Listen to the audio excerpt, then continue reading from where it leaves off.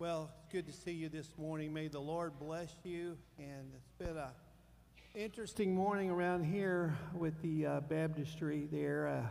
Got here about 5:15, 5:30, and the baptistry is just about 1 inch from overflowing the top. And I thought, uh-oh. So,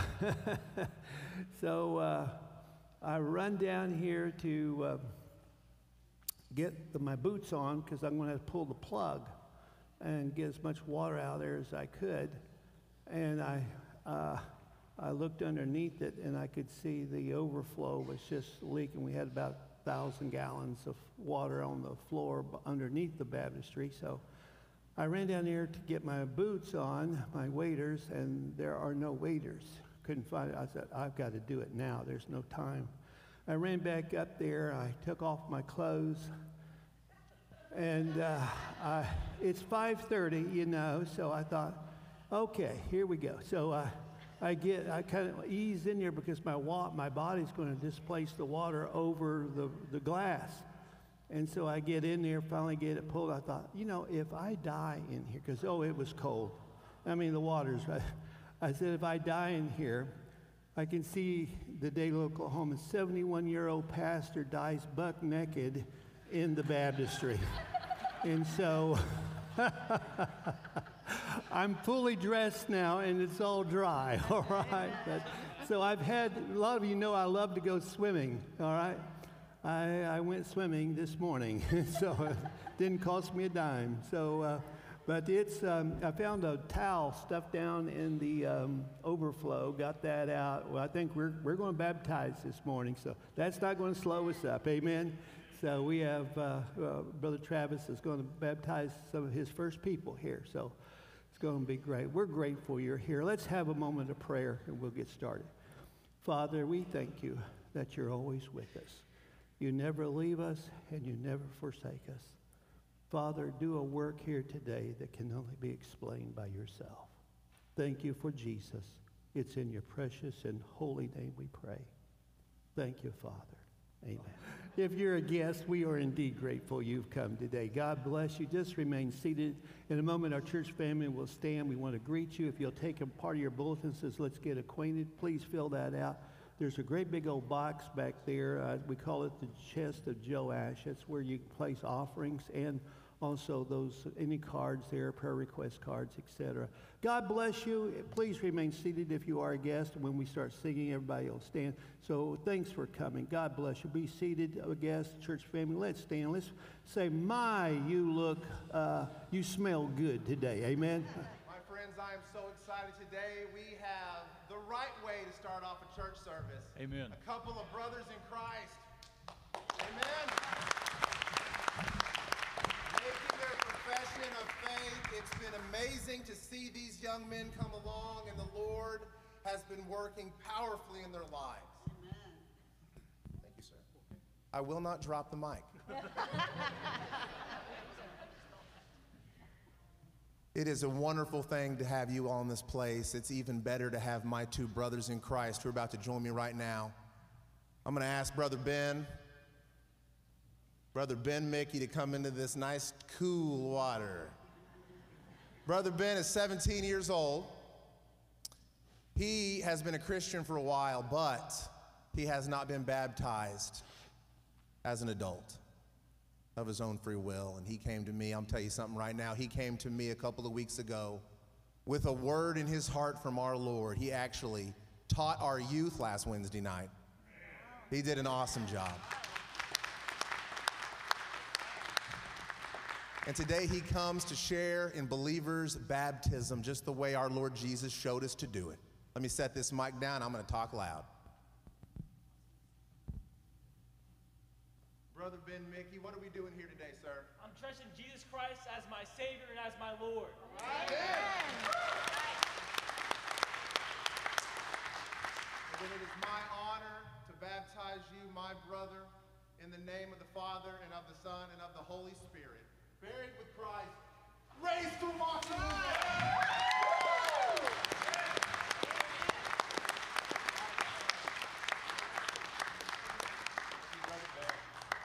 Brother Brother Connor Reinhardt, join me in here, brother. He's got a busted up ankle.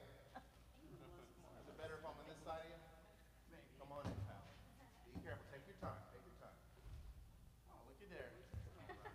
I did it. Brother Connor Reinhardt, 21. Met him at Gold's Gym. He was doing legs in a way I could never even try. Caught my attention. We've been friends ever since. What was that, about 2 months ago? Yep. Something like that? Amen. Connor, what are we doing here today, sir? I'm trusting Jesus Christ. Amen. My brother, it is an honor for me to baptize you, my brother in Jesus, in the name of the Father, and of the Son, and of the Holy Spirit, buried with Christ in baptism. Raised to walk!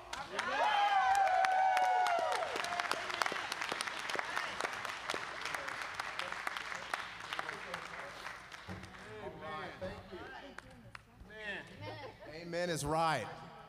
Amen. I also get to do some really fun announcements today. It's hard to shake this off. Not only is the water cool, but there's nothing more important than have your brothers say, Travis, let's do this thing like our Lord showed us. Oh, I'm shaking over here. It's so good. Anyways, we have a really wonderful week coming up this week, my friends. We have the men's prayer group in the morning, 9 a.m. I can't stop bringing it up. I can't stop bringing it up. I bring it up every Sunday, men's prayer, 9 a.m. Monday, because it's important. These men of God show up, and they look each other in the eye, and they claim Christ over their families, and over this church, and over our youth, and over our country. Amen. And it's some of the most powerful moments I've had inside this building. So please join us if you can, men, 9 a.m. tomorrow morning. I know everyone can't come. You got work, okay? But at least you can be praying from where you are, all right? We have, a really, really awesome thing starting this Wednesday night. We're going to have our snack supper Wednesday night starting this week, 5:15 p.m. It's going to go for about an hour, okay? So come and bring your appetite, bring your kids. We're going to fill that fellowship hall. We call it a commons area. We're going to fill that commons area up with folks, and soon it's going to be overflowing with people trying to celebrate Christ with us, okay? We're also going to, let's see here, we're going to have our choir practice start at 7:30 this week, and from here on out, we're going to give them a little more time to get this ministry just a big fat boost. And let me tell you something else. If you can, walk up here and sit among the choir members. Join the choir, okay? Join this choir. Because you know what we're doing up here? We're worshiping the Lord together, okay? Some of them are better than others. I'm the worst, I'll be honest. I've told you before, I'm not a singer, but I like to stand next to my pretty wife and make a lot of noise for our Lord, okay? Amen. And if you come stand here and you will support this ministry, and basically what singing to the Lord is praying in unison, and it's good, okay? So 7:30 Wednesday night is our new choir time, all right? It'll be over by 8:15. Youth group, Awanas, nothing's changed. Starts at 6:30, goes till 7:30 or 8. You know, nothing's changed there, so no big deal. Please bring your kiddos to that. It's probably one of the most successful ministries we have right now. Chelsea and Nathan are doing a great job in there. Miss Hannah, all of them just killing it. Let's see here. We have a really cool youth event coming up next Sunday after church, 3:30. We're all going to go to Frontier City. We're going to meet here in the church parking lot at 3:30, and then we're going to head on over to Frontier City. It's called Ride for Christ, and if I need an excuse to ride a roller coaster, I'll call it Jesus, and we'll do that. Well, that's what we're doing, and we're going to have there's a concert for the Lord going on there. A bunch of Christians. It's going to be a good fellowship opportunity. Okay, next Sunday, and then now I'm going to pass it over to my friend Miss Jeannie Maxwell. She's going to do a special announcement for the mother-daughter banquet. Thank you, Miss Jeannie. But our mother and daughter banquet is May the 10th at 6:30. We have 32 signed up so far, but we always have 75 to 100 in attendance. So I'm hoping you sign up your daughters who are coming too. It's not just for mothers and daughters. I say this in the bulletin. We do it on announcements, but it's for every woman, friends, neighbors, our sisters in Christ. If you're here and you're Christian, we are sisters in Christ, and it's really for everybody. You will not feel left out if you don't have a daughter or mother with you. You may be like me, my mom is in heaven, but I'm going to have my daughter and granddaughter here. But we would love to have you at 6:30 on that Friday, May the 10th. We only have 2 more Sundays after today to sign up. We have the deadline is April the 28th. Also, just 2 things real quickly. Brother Travis said about Wednesday night we're eating from 5:15 to 6:15, but Dan is now only going for an hour from 6:30 to 7:30 on Wednesday nights, and the youth are going to be the same way, 6:30 to 7:30. Awanas will stay 6:30 to 8, but now church will only be for an hour, and that gives choir even earlier time to start practicing at 7:30. But also, the last thing, we have a staff member, I didn't know he had a birthday yesterday until after the bulletin was already done, but would you get Michael Inks in here? But we missed celebrating his birthday, and I would have put it in the bulletin, but I want us to sing, can we sing happy birthday to Michael Inks? Let's see if he's out there. And he's what? He went to the nursery, okay. Well, let's sing happy birthday, and his mom can tell him we sang happy birthday. Happy birthday to you. Happy birthday to you. Happy birthday, dear Michael. Happy birthday to you. Thank you. Oh, there he is. There he is.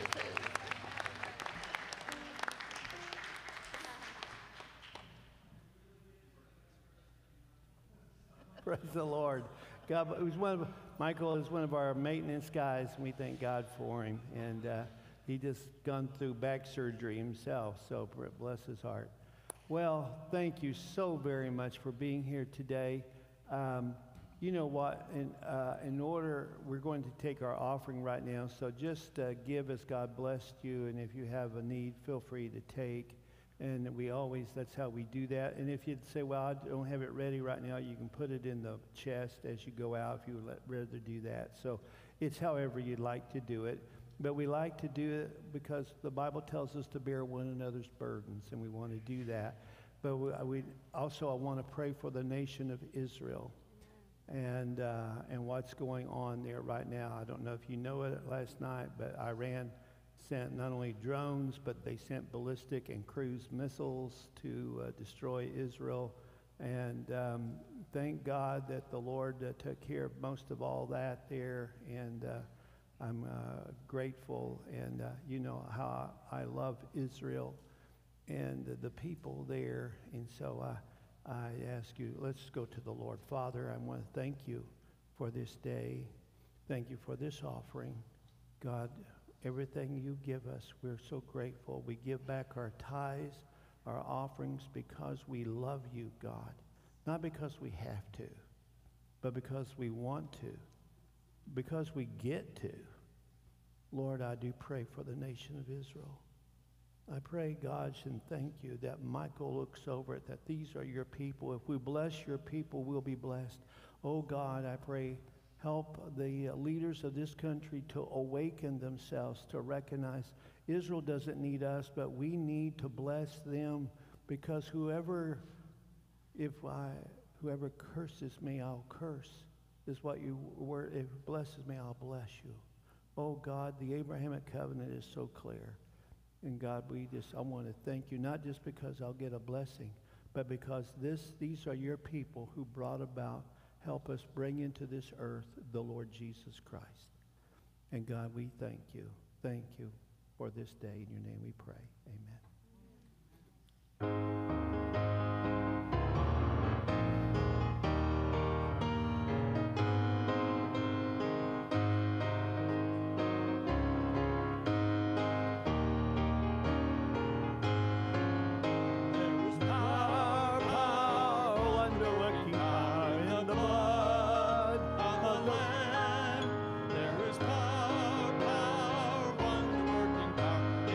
Precious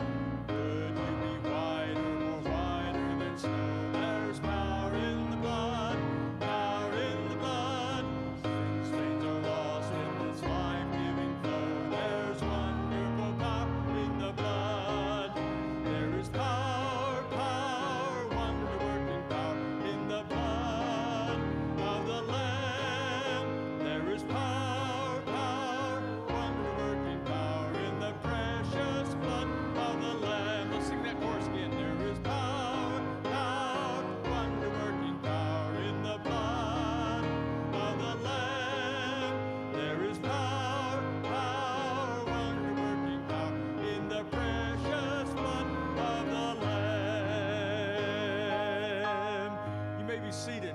The choir wants to present a song today that we have come to love. It's "The Blood of Jesus Speaks for Me." Is that not a great title? Amen. The blood of Jesus is powerful and effective in cleansing us from our sins when we confess them. This is the speaking that God hears and takes heed to. Hebrews 12:24 says, "And to Jesus, the mediator of a new covenant, and to the blood of sprinkling, which speaks something louder than that of Abel." In Genesis 4, Cain killed his brother Abel. God then told Cain, "The voice of your brother's blood is crying out to me from the ground." Hebrews 12:24 tells us that today, the blood of Jesus speaks something better than Abel's blood. The blood of Jesus Christ not only redeems and purifies, it speaks to God for forgiveness, justification, reconciliation, and redemption. If you know this song, join in with us as we sing it. It's a simple song, but it's so powerful.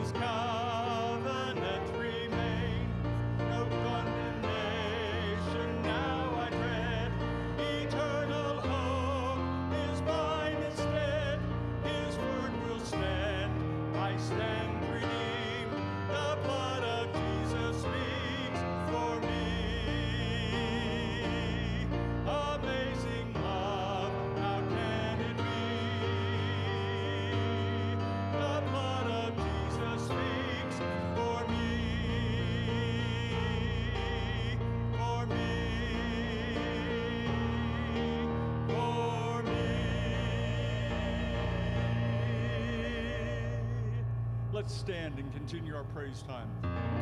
Man of sorrows, what a name for the Son of God who came.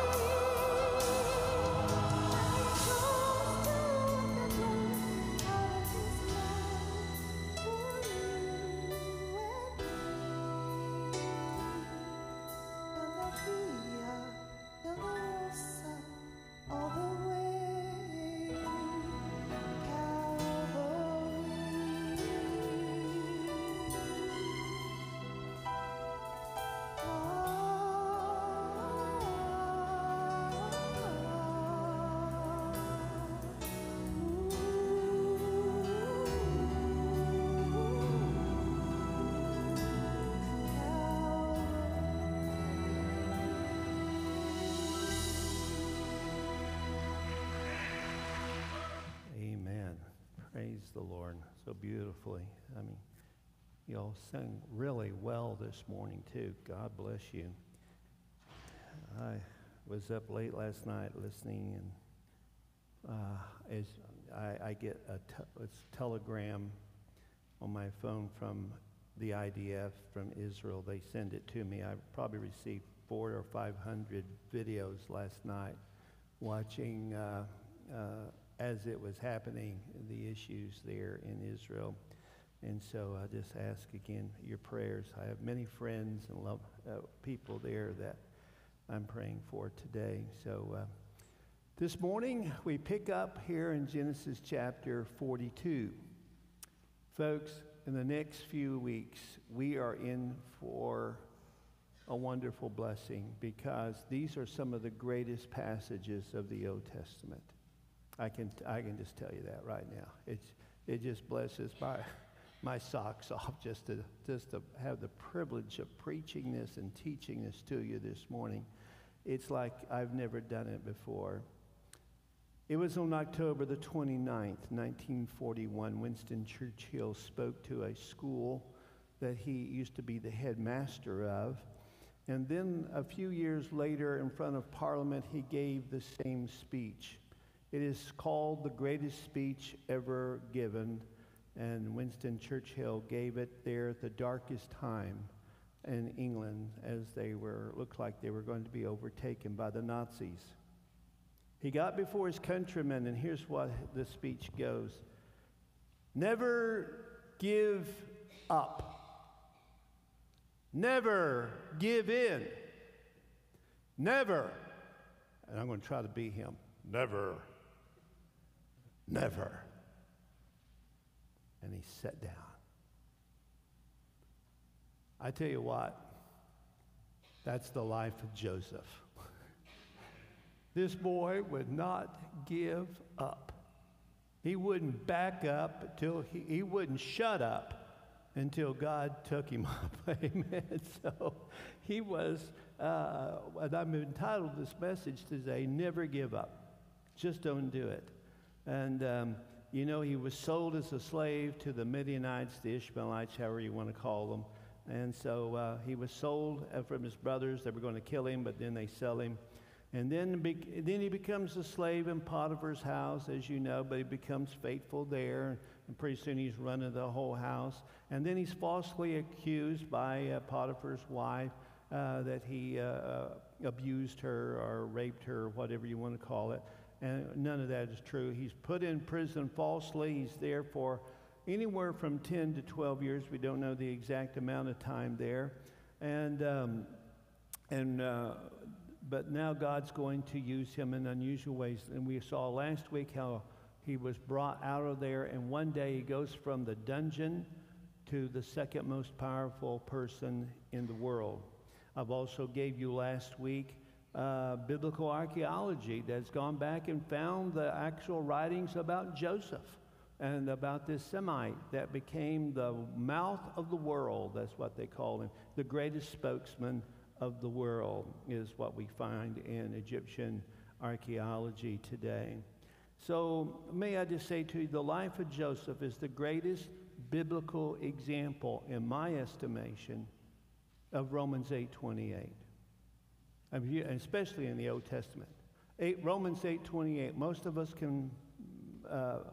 we can quote that, and that all things work together for good to them that love God and are called according to his purpose. It didn't say all things are good, but it says they all work towards good. Amen? Now, in the Greek language, that's not two words work together. It's not two words. It's one word. I put it in your notes, I think. I'll pronounce it for you. Sunergeo.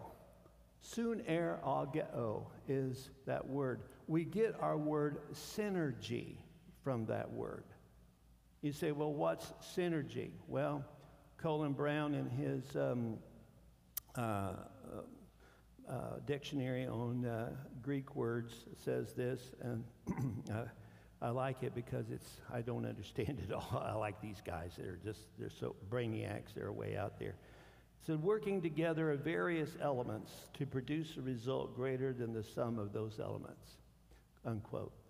That's what Brown says, and that's what it is. About the best way I know how to do it, and just simple way I took a little chemistry in high school and in college too. And so it's sort of like sodium chloride.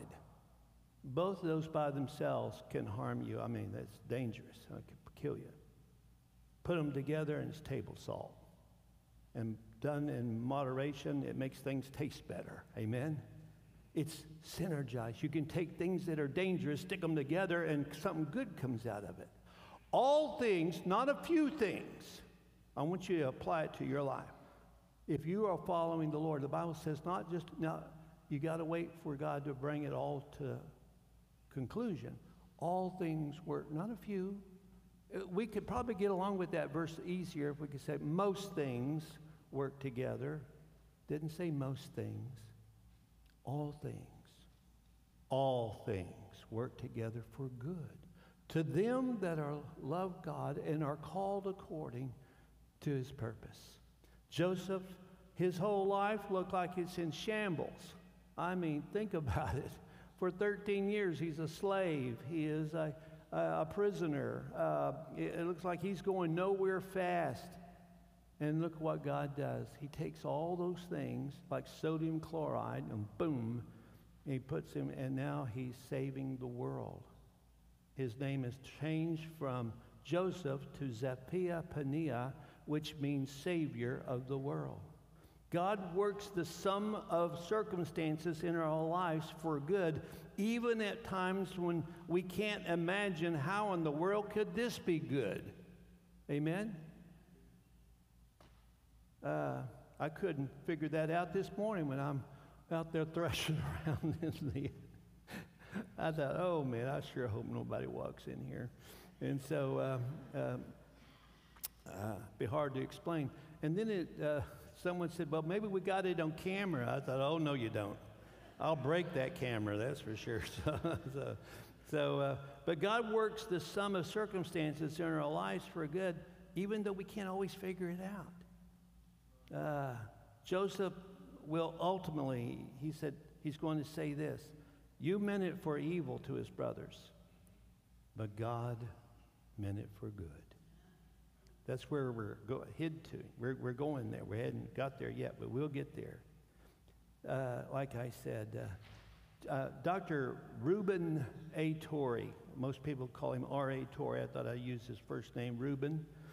Romans 8:28, he says this, quote, Romans 8:28 is a soft pillow for a tired, weary heart, unquote.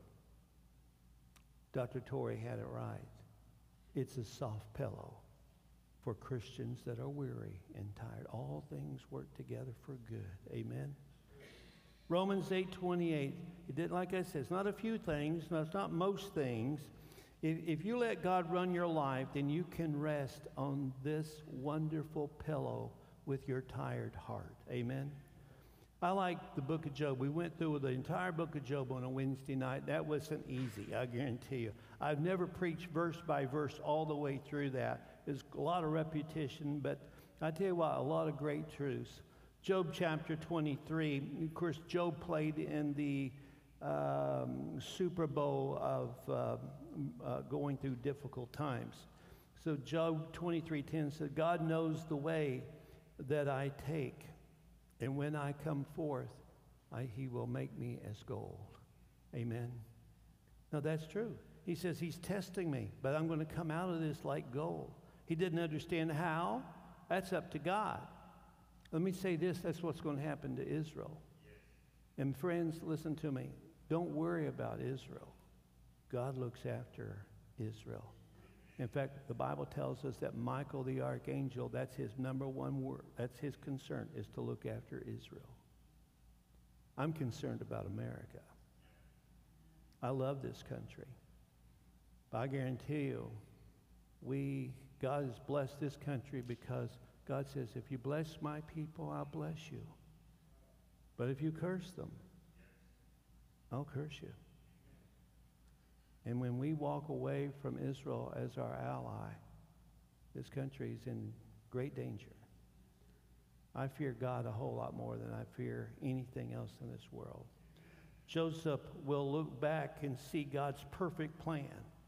And you know, that's what happened with Job. He said, though the Lord slay me, yet will I serve him. I don't care if he said, that's as far as I'll go if the Lord slay me. How far are you willing to go? Well, if I lose my job, I'm done with God. If I lose my girlfriend, that's it. You know, check in. God, Job said, if the Lord slay me, yet I'll keep right on serving. Amen. I'm going to keep going even though I don't understand it all. What is your limit in trusting God? If you lose your job, lose your mate, sickness, you know, all kinds. How far will you trust God? Job, though he slay me, yet will I trust him. Joseph went from riches to rags and back to riches. You know, some are okay with adversity, but other people can't handle prosperity. Joseph holds the checkbook of the entire world in his hand. He has Pharaoh's signet ring. It's more than an American Express gold card, like I mentioned last week, because he can not only buy anything, he can do anything with that. He has the authority of Pharaoh with him. Some people can't handle prosperity. There was a lady in 1985, her name was Evelyn Adams, and she won the New Jersey jackpot, whatever you call it there, you know. She won it in 1985, and she won it in 1986, 2 years in a row. You thought, well, something's going on there. Well, they checked, and this poor little lady, she won 2 years in a row, boom, boom. And I hate to tell you, she died penniless in an old broken down trailer. And she said, before she died, she said, I never learned to use the word no. So many people came asking for stuff and I couldn't say no. And so, but so many people can't handle prosperity. They can't handle difficulty. There's other things. Let me go on here. Let's go here now. Look, the brothers go to Egypt. Here they go. It's been, Joseph's 39 years old now. He was 17 when he left there. That's been 22 years ago. I put down 21 in your notes. It's actually 22. Since Joseph was sold to the Midianites there. And so, and then we see they're in their second year of the 7 years of famine. They've already had 7 years of great prosperity. So probably year 2 of the 7 years of famine in Egypt. And so the brothers look at each other. Notice here verse 1 and 2. It says, when Jacob saw that there was grain in Egypt, Jacob said to his sons, I can just see him doing this at a breakfast table, why are you guys looking at each other? I mean, here's these 11 boys all looking like, who's going to, we're dying here. We don't have any food. He said, look, let's quit looking at each other and do something. It's time to hike the ball. Good night, nurse. But so verse 2, and he said, indeed, I have heard. Now remember, they don't have cell phones. They don't even have email. It's amazing. Indeed, I have heard through the caravans that there is a grain down in Egypt. He had no idea that it's his son is the reason that grain's there. Of course, it's God. But go down to that place, and buy for us there that we may live and not die. So praise God. So nobody seemed to talk about the famine. They just all sitting around looking at each other. Anybody going to do anything? Anybody going to do anything? Well, finally Jacob just says, somebody better do something. You know, it's time that, you know, let's get on with it. So when you hear a promise from God, act upon it, and your faith will grow. Have you noticed that? Even though you can't understand it always, it will have. Faith comes by hearing, and hearing by, guess what? The Word of God. That's why you can go to many churches and hear sermonettes for Christianettes, but here you're hearing the Bible. And we teach the Bible in classes. That's why, because I don't know anything else God will bless. I'm afraid to do anything else. So Jacob does not know it's his own son down there that is, but through God that is the reason there is grain there. So here's some facts to think about. 10 sons traveled to Egypt. Not 11, 10. Going to keep Benjamin back. That's over 300 miles. It will take at least 6 weeks to get there and back. And so from Israel. They will not meet Joseph because they think he's dead. They're going to meet a guy named Zappiath-Paneah. And he's, if we're going to get some Chick-fil-A down there, he's the guy with the order blank. He's the one that's going to get it to you. If you want some chicken strips and waffle fries and a banana shake, that's about the only way you're going to get it. Amen? And don't worry, they're closed today, folks, so don't worry about trying to get any of that. So, but he's the one in charge. Amen? So Joseph will recognize these boys, his brothers, but they won't recognize him at all. There's no way they could. Joseph was 17. Now he's 39. He's a grown man. He's wealthy. He is an Egyptian culture. He's got a big job. He's married. He's got 2 sons. He's got a 2-camel garage. I mean, he has got everything going for him. And Benjamin doesn't travel with them, the youngest brother. Now, that's Joseph's full brother, but from their mother. She just had 2 boys, Joseph and Benjamin. Then she died with Benjamin, remember? That was Rachel. So Benjamin doesn't travel because Dad doesn't want to send Benjamin because he's afraid of losing. Verse 3, so Joseph's 10 brothers went down to buy grain in Egypt, but Jacob did not send Joseph's brother Benjamin with his brothers, for he said, lest some calamity befall him. I can't stand to lose him. He's the last of the Mohicans from Rachel, and Rachel's dead. That's his most beloved. He had 4 wives, but she was the one he loved. And the sons of Israel went to buy grain among those who had journeyed, for the famine was in the land of Canaan. So the favorite son, as Joseph had been, but now, like I said, that was the son of Rachel. Now it's Benjamin because he's the only one left there. Now let me just say this to you. If Egypt is having famine, it's 10 times worse in Canaan, because what happens in the famine there in Egypt is because of the Nile River, but up there it's with rain. They don't get the Jordan River. They have a little Jordan. The first time I ever went over the Jordan River, our guide Abraham Hillel, he looks back. He said, Pastor Dan, look real quick. You'll miss the Jordan River. We're going to go over it. And it's like Deer Creek. I mean, good night. It's like Chisholm Creek. I go, that's Jordan River? I couldn't believe it. It's a little bigger than Chisholm. I'm being a little facetious, but not much. I mean, I'm thinking like, the Mississippi or something like that. It's anything but that. So let me quickly move on here. Notice the famine in Egypt is severe, and the famine in Canaan. Verse 10, for the land which you go to possess is not like the land of Egypt. Now, I'm reading to you from Deuteronomy chapter 11, verse 10 and 11. I want you to see this. It's very important. For the land which you go to possess is not like the land of Egypt, from which you have come, where you sowed your seed and watered it by foot.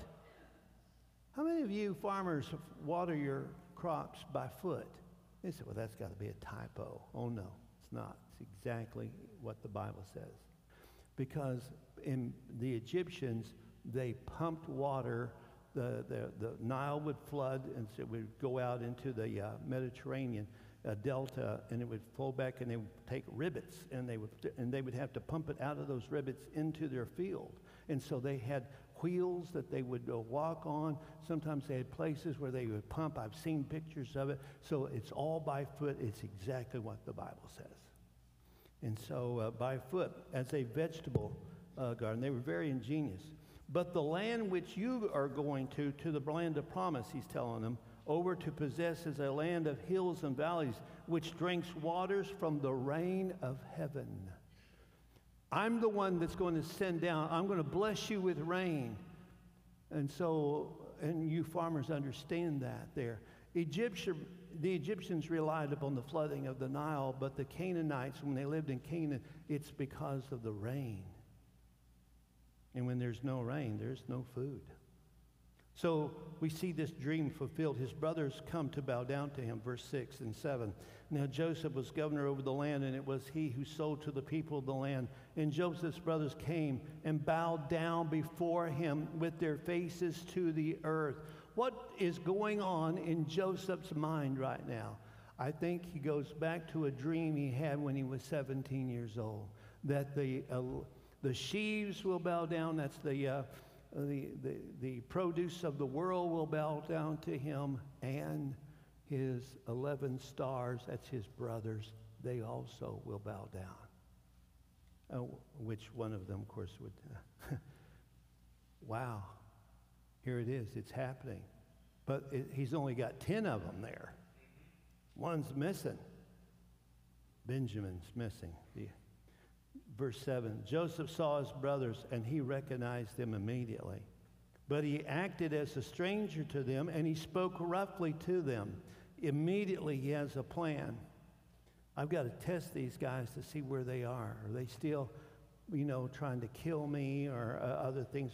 Maybe they're doing that to Benjamin. Then he said to them, "Where do you come from?" Now, he's speaking through an interpreter. He's speaking Egyptian, but an interpreter is speaking it to them in Hebrew. And they said, "From the land of Canaan, we're here to buy food." The brothers did not recognize Joseph, verse 8. So Joseph recognized his brothers, but they did not recognize him. They had no way they could recognize. He's in his white royal robes that the Egyptians wore. He had one of those things around his neck, great big old wide band of things there. He's shaved. Now, when it says shaved, it's not just shave your beard. I mean shave your head, every part of their body. Why? Because the Egyptians feared lice. Guess what God will send during Moses' day for them, just to wake them up? A bunch of lice. But he's all shaved.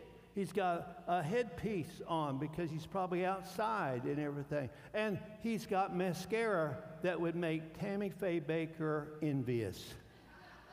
I mean, it's all going that way. You know what I'm saying? There's no way possible they would recognize him. And they don't recognize his voice because he's speaking Egyptian to them and through an interpreter, but he's hearing everything they're saying because he knows Hebrew. That's his native language. So that's what's happening. That's what we see here. And that's what's going on. So then let's go on here. Look, forgiveness. I want to talk about that.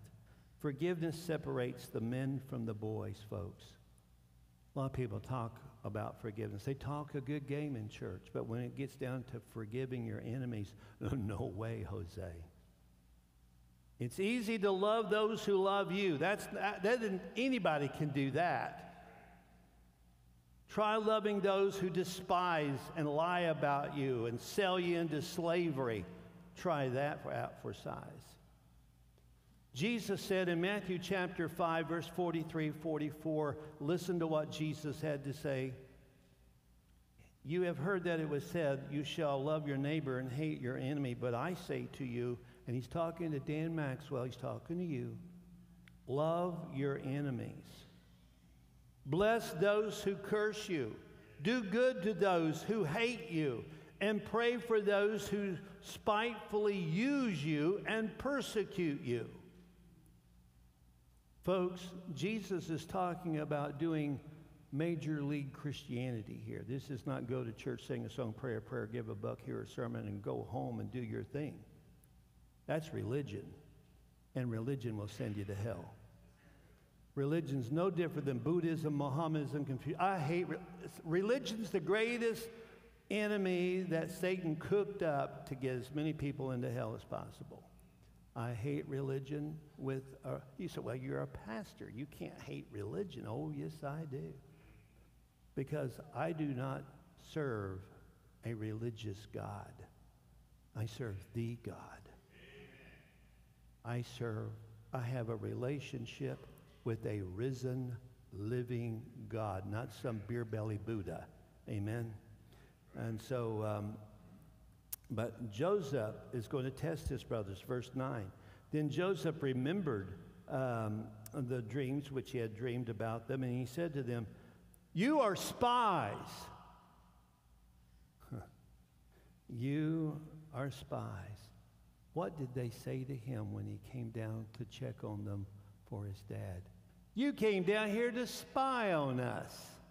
And then they threw him in a pit, and we're going to kill him. Remember what the brothers did? And now it looks like things turned around. You are spies.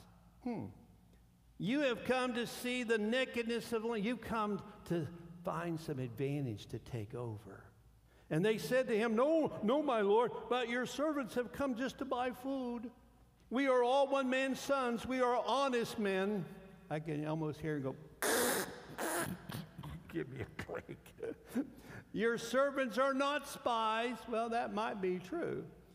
Joseph is wisely opening up, lovingly, but very precisely, this old wound to see if they had changed or not. And God's guiding him to do this. So it says that he spoke roughly to them. So, and he knows Benjamin's missing because there's just 10 of them. The dream was 11.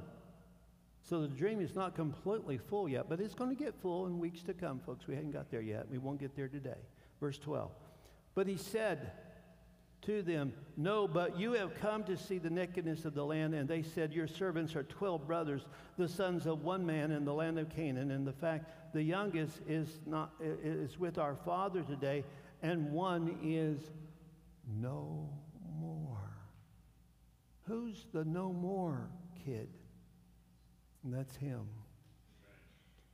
I remember my dad got my brother and I a dog. We begged him for a dog. So we got a dog. My dad wasn't too hot on getting a dog because he wanted to make sure we take care of it. So we promised, you know how kids do. So my brother and I said, oh yeah, we're going to take care of this dog.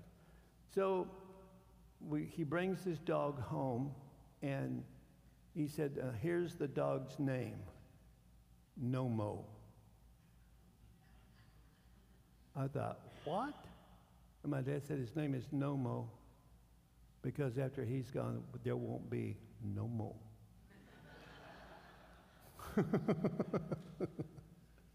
So it made me think of Nomo, the dog. We kept him till he went to dog heaven or hell. I'm not sure which one he went to, but he could be a little mean, but that's all right. But let me go on. Notice they were suspicious, but you see, you have to understand that's the protocol of that day and time. He had to be suspicious. They've got the world's food source. There's no other food in the world. They've got it. And guess what? Every country wants to take from them that food source. So he's got to check people out. You go with me to Israel today, and if you've ever been interrogated, you're going to get interrogated even today. And it's not that they're out there. They don't like you. They love, but they've got to check people out for security reasons and things like that. It's still suspicious even to this day, but it was in that day and time too. So brothers these are scoundrels. I mean, think about, they slaughtered the Shechemites. They killed them all, remember? Judah slept with his daughter-in-law. Reuben slept with Belhad, the concubine. These are not, we're honest men. Yeah, we sold our brother into slavery. But Joseph said to them, "It is as I spoke to you, saying, you are spies. In this matter you shall be tested," Joseph said, "by the life of Pharaoh." Now he swears by the life of Pharaoh. That was a very common thing, but it's very powerful, and only someone in Joseph's position could make that statement. "You shall not leave this place until your youngest brother comes here." I want to see that young brother. Send one of you, and let him bring your brother, and you shall be kept in prison, that your words may be tested to see whether there is any truth in you, or else by the life of Pharaoh, surely you are spies. So he put them all together in prison for 3 days. Now, he could have put them in there for 3 years, but he puts them in there for 3 days. And that word for prison, the Hebrew word there, doesn't mean like a dungeon, but he put them in custody. But they couldn't go anywhere, but they were their freedom was removed. So it might have been a dungeon, I don't know, but it didn't say that like it did with Joseph. But admitting guilt is the first step towards the grace of God. Many people come in for counseling, and, you know, I tell them right up front, I am not a Freudian-trained counselor. I am not here to tell you don't have to blame yourself for stabbing your mother. You just had deeper inhibitions that had to be expressed. Let's blame somebody else for everything you've ever done. That's Freudian counseling predominantly. When people come in and they say, well, Pastor Dan, I just feel guilty. I don't know why I feel so guilty. I said, well, let me help you with that. And I'm not trying to be mean. But the reason you feel guilty is because you are. And the moment you accept the fact that you are guilty, you right then and there become a candidate for the grace of Almighty God.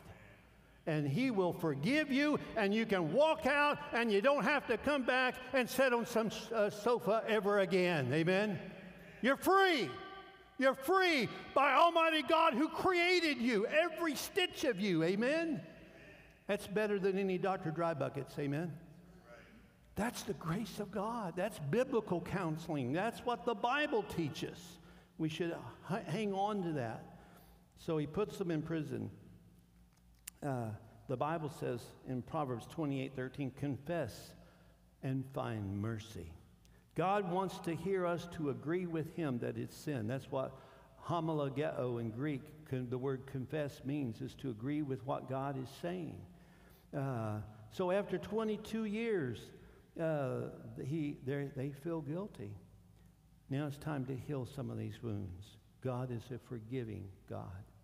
He's a gracious God. Verse 18, then Joseph said to them the third day, do this and live, for I fear God. Now, that's the first time Joseph has mentioned the name of God in front of them, and that was a little test to see if they'd pick up on it. I fear God.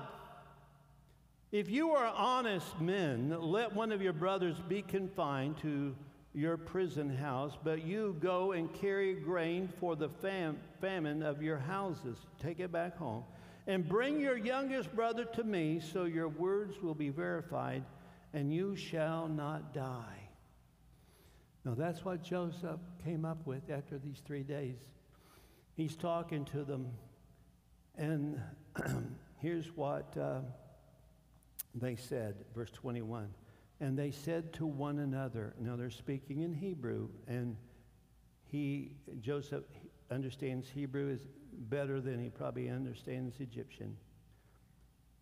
And I know this doesn't mean anything to you, but this entire sentence, this is one of the few sentences in the entire Old Testament that is in what we call the emphatic imperative case.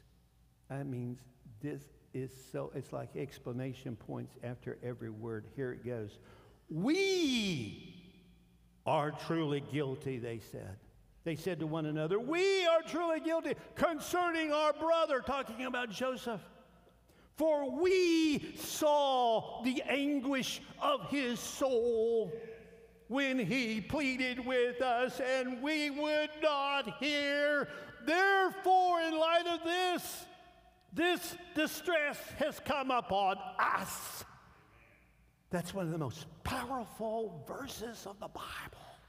They own their sin. They have finally come face to face with it, and Joseph's helped them with that, and boom, it's right in front of them. God wants you to say to Him, I blew it. It's me, O Lord, standing in the need of prayer. Not my brother, not my sister. It's me. I can't put it off to someone else. Amen? And so,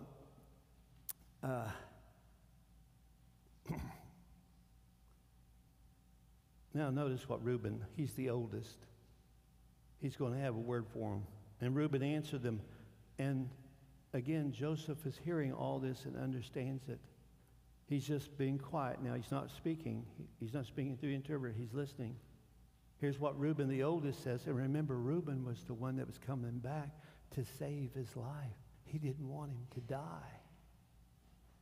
It was Simeon who threw him in there and wanted to sell him. It was Judah who got the money, Judas. But let's go on here. And Reuben answered them and saying, did I not speak to you, saying, here's the oldest brother talking to his younger brothers, do not sin against the boy, and you would not listen. Therefore, behold, his blood is now required of us.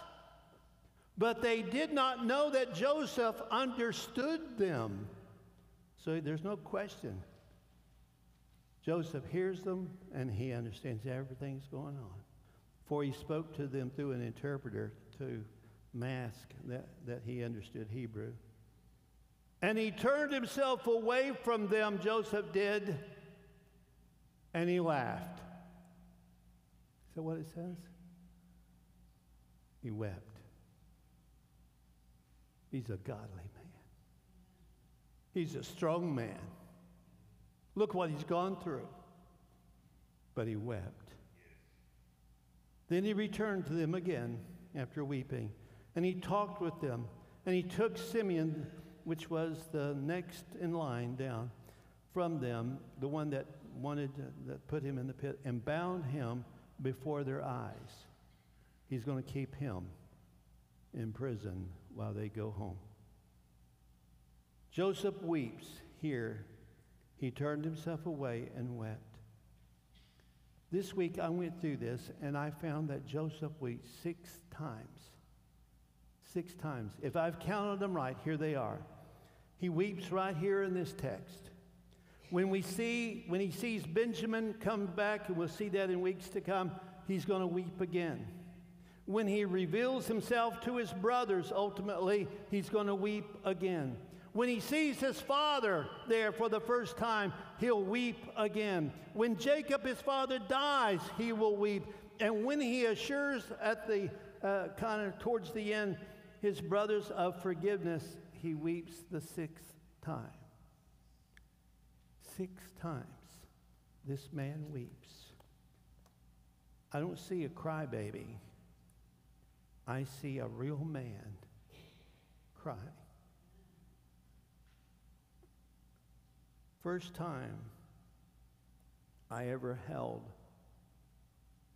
one of my children, I was right there. We named him Israel. He was born December the 5th, 1980. I got to Deaconess Hospital, and they were having more babies that day than they had ever had in their history. I think Israel was 52 or 53rd baby, and he was born in the afternoon. I mean, they were still, they were running. They had run out of stuff for me to even put on. I've taken all this Lamaze stuff, whatever you call it, and I get in there, and I put this shirt on, and I just rip the back clear out of it because it won't fit, and there's no pants. So I opened the door, and this lady's going by, and I said, "Give me some stuff, stat." I didn't really know what stat meant, but I thought it'd make her hurry a bit. And so she got it. I put it on, got in there, and Jeannie had Israel. When they handed him to me, I thought, he looks like something from outer space. What's wrong with him? But I started boo-hooing like crazy. And there was no room for Jeannie in the inn. They had to put her in a hallway. So I thought, And I was taught in this Lamaze thing that, women get a little bit weirdo after this. And so I, just get used to it. And I forgot that. I guess I was going to cheer her up. I'm just goofing around. I went up and I said, oh, babe, because we had planned, we were going to name him Israel. I said, hey, I decided to name him something different. I've already signed the paper. It's all done. I can't do anything about it now. She said, well, what did you name him? I said, you'll love it. I named him Bullwinkle. And I said, the next one we'll name Rocky, all right? So, wow. And she starts crying. I thought, oh, no, what did I do? And I said, oh, please. No, he's Israel. It's Israel all the way, just like we thought. I'm just goofing around, So, men, you came to church and you learned something today. Don't name your kid Bullwinkle. Amen. I'm just kidding you. But also with Charity, it was the same. I was there when Faith was born, and I held her, start weeping like every one of my grandkids. When I picked them up, I couldn't hold back my emotions. I'm sure you're very much the same way. Joseph couldn't hold them either. It was an expression of love. It was an expression of his heart. And so let me quickly move on. The brothers hid for home ultimately, so they and their donkeys and the grain departed with them. And you know what's going to happen here? Joseph's going to pay for their grain. He takes his own money and he puts the money back in their grain sacks. So what we see here, that's what I'm trying to say. Consider the goodness and the severity of God. Verse 25, then Joseph gave a command to all the sacks with grain to restore every man's money to his sack, and to give them provision for the journey. Thus he did for them. That's how I know he paid for it himself. Joseph had their money put back in their sacks, provision for the next journey, because why? He wants them to come back. He didn't know, maybe they're out of money. He wants to make sure this is not going to cost them anything. They travel out to what they would call an encampment inn. That's where there's a little place to feed the animals, and just like lean-tos of nothing. I mean, it's just nothing in the desert, and that's where they get to. And so let's pick up the story here, verse 27. But as one of them opened his sack, one of the brothers, to give his donkey feed at the encampment, this encampment inn, he saw his money, and there it was in the mouth of his sack. So he said to his brothers, my money has been restored. And there it is. It's in my sack. Then their hearts failed them, and they were afraid, saying to one another, what is this that God has done to us? Now, Joseph paid for it, put it all in there. You would think they would be happy, wouldn't you? But you see, they had to leave their brother back, and I thought, oh, they're going to think we stole this money. Every one of their sacks. Let me tell you this, folks, in passing. I don't have time to develop it. Guilt turns blessings into distress. Guilt will turn your blessings into distress. It aroused a sense of shame inside of them. You can't enjoy your blessings when you are in sin. And so, verse 29, we're going to finish up here. Then they went to Jacob, their father, in the land of Canaan, and told him all that had happened to them, saying, the man who is the Lord of the land spoke roughly to us and took us for spies of the country. But he said to him, we are honest men. I can see Jacob rolling his eyes. We are not spies. We are 12 brothers, sons of our father, and there's one who is no more. And the youngest is with our father this day in the land of Canaan. Then the man, the Lord of the country, said to us, by this I will know that you are honest men. Leave one of your brothers here with me. Take food for the famine of your households and be gone. And bring your youngest brother to me, so I shall know that you are not spies, but that you are honest men. I will grant your brother to you, and then you may trade in the land. Then it happened as they emptied their sacks that surprisingly each man's bundle of money, each man, was in his sack. And when they and their father saw the bundles of money, they were afraid. Wow. They said, look what God has done, not for us, but to us. I tell you what, go down here to Crest, buy $300 worth of groceries. Bring it home, and as you're taking it out, you know, maybe just one sack, who knows? And so you're taking it out, and there is $300 in there. You're not going to say, look what God has done to me. You're going to say, praise God. You know, praise the Lord. God's blessed me. But when you have unconfessed sin, it's hard to get blessed, even when you do get blessed. Amen? It's love your enemies. Here's what I always say. Love your enemies. It'll drive them nuts. And it's driving his brothers nuts. And it's exactly what Joseph knew it would do. So Jacob makes it all about himself. Verse 36, Jacob, their father, said to them, you have betrayed me. Joseph is no more, Simeon is no more, and you want me to take Benjamin as these are against me. And he's all upset about that. But in closing here, Jacob is living in the pain of the past. And he says, verse 38, but he said, my son shall not go down with you, for his brother is dead, Joseph's dead, and he is left alone. He's the last one I've got from Rachel. If any calamity should befall him along the way in which you go, then you would bring down my gray hair and sorrow in the grave. And I want to conclude real quick. Why do bad things happen to good people?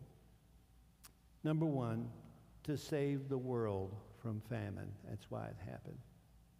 God, synergy, he put it all together so he could save the world. This is the only place there's food. God in his grace. He had it all working, but you didn't understand it at the time it was happening, but he's putting the pieces together. That's the synergy of God. All things work together for good to them that love God. Also to bring Israel to Egypt. He's going to bring that whole family down there. And Joseph's going to give them the land of Goshen. And they're going to be able to be there for 400 years. Yes, they'll be slaves, but they will grow to nearly 3 million people, 12 tribes. And then on top of that, to preserve the lineage of the Messiah. The whole thing was so that Jesus Christ, they could go back the 12 tribes. Ultimately, from the tribe of Judah will come King David, and out of King David will ultimately come the Lord Jesus Christ. And hallelujah, we're here today because of Joseph there. It all came together. All things work together for good to them that love God and are called according to his purpose. Only Almighty God can figure that out. Amen. Only God. Praise God from whom all blessings flow. Praise him, all creatures here below. Today, if you are trying to figure out how, Pastor Dan, how all things work together for good, oh, my friend, just believe it, and it will be a soft pillow for your tired and willow heart. Would you bow with me? You may not understand all I preached on today, but you say, Pastor Dan, I'm not certain. If I died at this very moment, I'd go to heaven. I'm just not sure. I'm not sure either. But let's make sure. Don't leave here today without telling the Lord Jesus, thank you for bringing me here so that I can say yes to you. Today, say yes to Jesus. He's trying to bless you with the greatest blessing you would ever know. Eternal life through his shed blood. Today, if you hear his voice, harden. Right now, as the Spirit of God is speaking, would you pray with me in your heart of hearts? Just say, dear God, I know I'm a sinner. Come and live in my heart. Forgive me of my sin and save my eternal soul. Thank you, Jesus, for saving me. If you meant that with all your heart, God bless you. We're not trying to point you out or embarrass you, but the moment we stand, we're going to give an invitation. Would you come and just say, I prayed to receive Christ. I'm not ashamed of him. I'll pray with you, encourage you. You don't have to join the church. You don't have to give a thing. We just want to help you. Maybe you say, we want to be a part of a church that believes the Bible, teaches the Bible, upholds God's holy, precious word. That's the kind of church we want to be a part of. If that's your heart, we'd be honored to have you. Just come and let us know. We'll handle all the things as church membership. If you want to do that, you come the moment we stand. Maybe you just want to come and pray at the altar. That'd be fine. You do what God tells you to do. Father, take now this simple message. May it bring glory to you and you alone. In your holy name I pray. Let's stand. I'll meet you right here at the front.